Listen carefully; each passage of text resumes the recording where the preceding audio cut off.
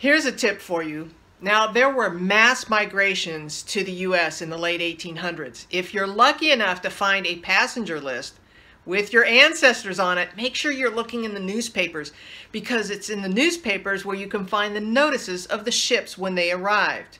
Also, consider looking for the images of the ships. A lot of times you can just Google this and find images of the ships that your ancestor arrived on, because it's going to be on the top of the passenger list, right? So those make some really helpful and interesting stories for your family history. Hope that was helpful. If you like this, subscribe so that you can get more tips like this one.